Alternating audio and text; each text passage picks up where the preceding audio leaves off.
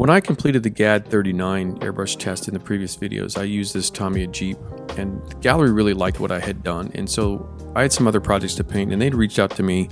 We started some discussions on this, and they said, hey, we'd love to see what you do with our other airbrushes.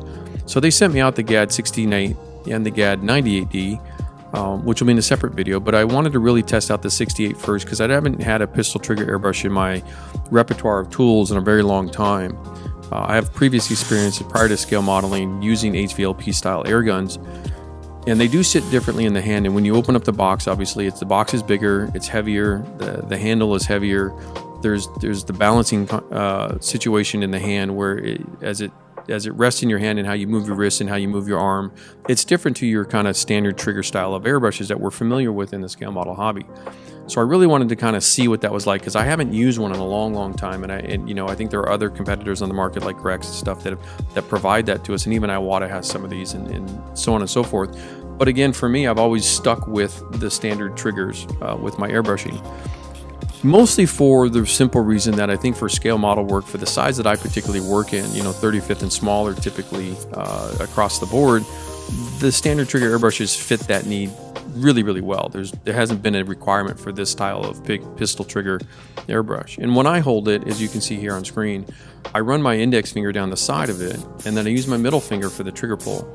And then when you pull back on the trigger, you get a little bit of that first part of the travel, about a 1/4 inch or so of the airflow, and then it pulls back into the paint release.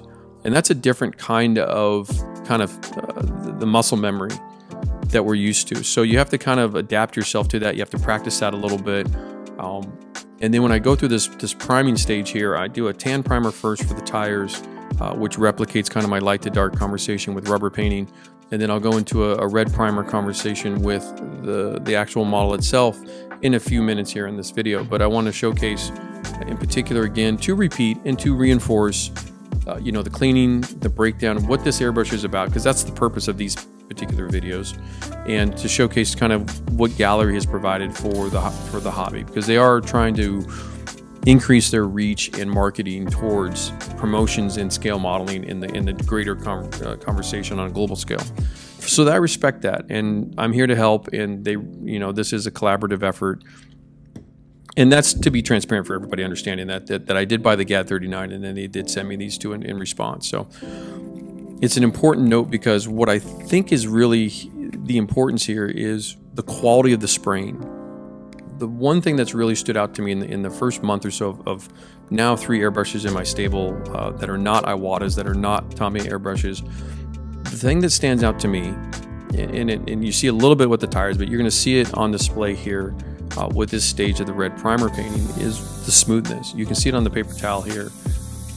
The way that paint comes out, the way it kind of flows here as I make my pressure adjustments for the main painting, which is an important tip for any kind of airbrushing. This is why I always recommend the MAC valves on your airbrushes to ensure that you have the right combination of factors involved, so that when you hold your piece, however you're going to do it, however you're going to spray your parts, that's the right setup for you. And that's the most important part in terms of getting the success out of that. Because the thing I'm seeing here on screen, and I saw, you know, obviously I was feeling it through my hand, I was feeling it over the model. All of this while I was filming is you can see the blend of the color there, the smoothness, that gradation in the paint. And this is a primer, by the way, it's sprayed with the 0.5 needle. But that gradation that I'm seeing there in the color transitions over the plastic and the color that I'm putting down is remarkable. And that was what's really impressive, especially right across this hood. That is as baby butt smooth as I've sprayed in as long as I can remember. I mean, that is a nice even coat of primer going down. And that, to me, even above the GHAD-39, which really impressed me. And if you go back and watch those here, you know, you can see that I was super impressed at that point in time. And that's a $45 airbrush setup. And this one's a little bit more expensive because I think there's more complicated, you know, manufacturing involved, of course, and so it's a little bit of a higher price point. But I think the quality, the durability, the response from that was exactly as my interpretation was going to be now, because I'd already used one of their products, so I wanted to use another one at their recommendation. Said, you know, which again, to be honest with that, was like typically don't do that. I don't like to do that for RSP. Because I like to purchase and go after things that I find will do the best job for me. So when this was sent to me, I kind of had a good feeling from the 39 testing that the 68 is going to be a really cool brush to use. And frankly, I was even more impressed with even that elevated expectation level. And that says something. Like when you watch and spray this, and then I come in and just kind of doodle on the paper towel again, just to kind of showcase the hand motion. It is different to the standard trigger. You have to get a little bit used to it in the hand and the help, but it's so smooth. And I couldn't get past that. And if you have that with an airbrush, especially for scale modeling, the things we can do with this now, not that I couldn't before, but it's noticeable here. And perhaps it's an age thing, perhaps it's a new thing, and not to be overly glowing, because I'm being a little bit, you know, cautious myself with this, but at the same time, I'm still, the things I'm sensing and feeling within the airbrushes themselves, now that I have 3 of them, and I have sprayed the 98D in between, so that video itself is going to be coming up here on the channel pretty soon, but at the same time, everything between the 39, the 68, and the 98 particularly, they're all very smooth. And I think that's a credit to Gaahleri, their effort here with the nozzle design.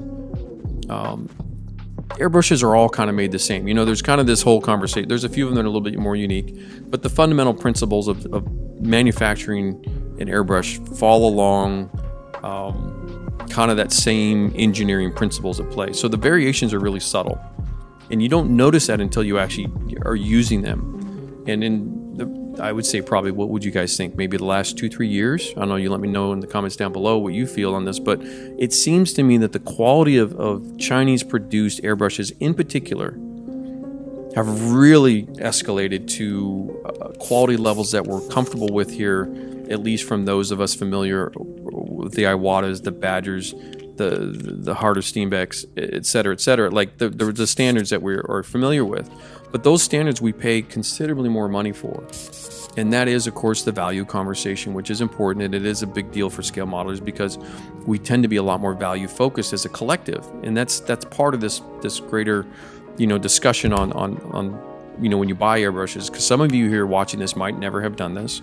Some of you watching this might have been airbrushing for 20 years. So it's everybody in between, and it's a big deal. So, and also, by the way, I should make note too, the captions are here to inform you on what's actually happening on screen too. So if you need information on the colors and the products that I'm using, and you know, I provide that with a caption so I can have a little bit more of an in-depth voiceover when I do these videos. That way I can kind of kill 2 birds with 1 stone versus trying, you know, this video isn't about me spraying olive drab this time.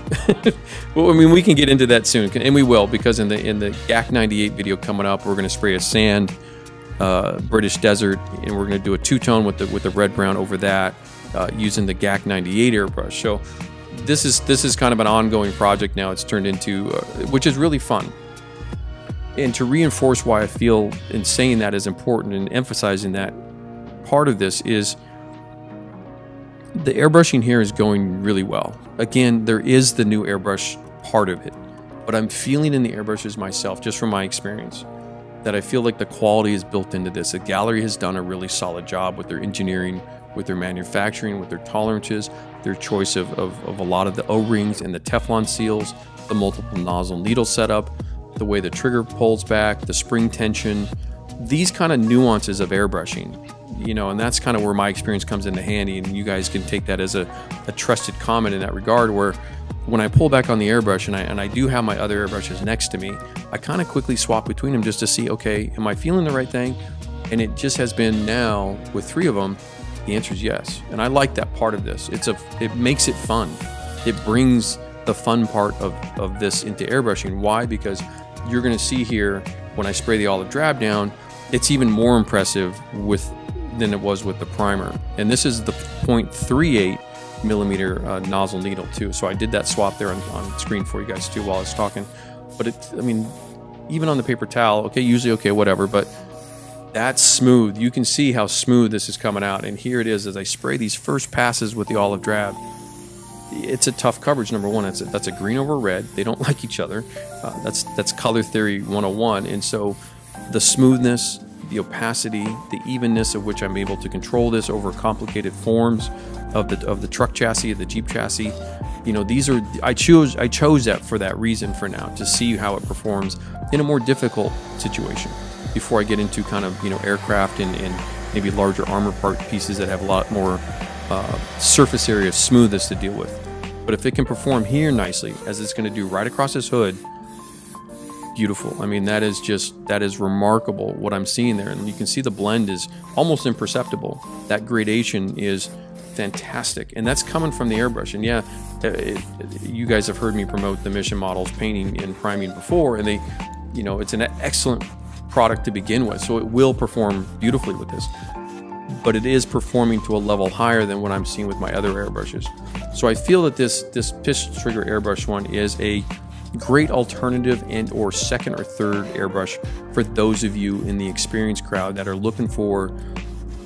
That's what I had the 39 for, and then they sent me the 68, and it's even better. So if you have a few more dollars, I recommend the 68 is kind of your main primer slash base coat airbrush for all matter of painting. However, with the 0.5 and the 0.38 sizes, it is going to be mostly for your kind of anything bigger than what I have on hand here. Even though, look, I'm spraying down some quick paint, primer and paint on the tires too, and doing some small part painting. And you can see here, again, on screen, that is just beautiful quality of just the paint going down.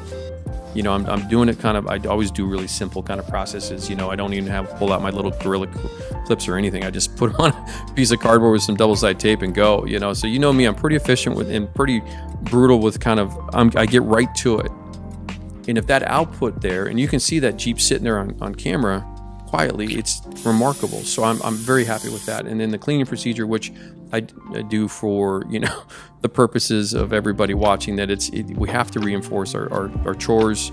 You know, Coach is adamant about that. I've gotten even better with that because of all the filming I do, and have to remind myself to showcase proper techniques with you guys all the time. You know, it's critical. So it's a nice thing. The cleaning goes well. Part removal, replacement, assembly is beautiful. The trigger pull is nice and even, smooth. You know, I'm ready to go. So thank you to Gaahleri for sending this one out to me. We'll do the GHAD-68 dual setup here in the future on the channel. We have to do, like I said, it's going to turn this Jeep into a British SAS kind of recon North Africa coming up really soon. So stay tuned for that. Thank you to my patrons for their awesome support, and we'll see you on the next one. I suggest you go grab some. Pretty cool. Link in the description. Thank you. Later. Bye. See ya. Okay, I'm out. Peace.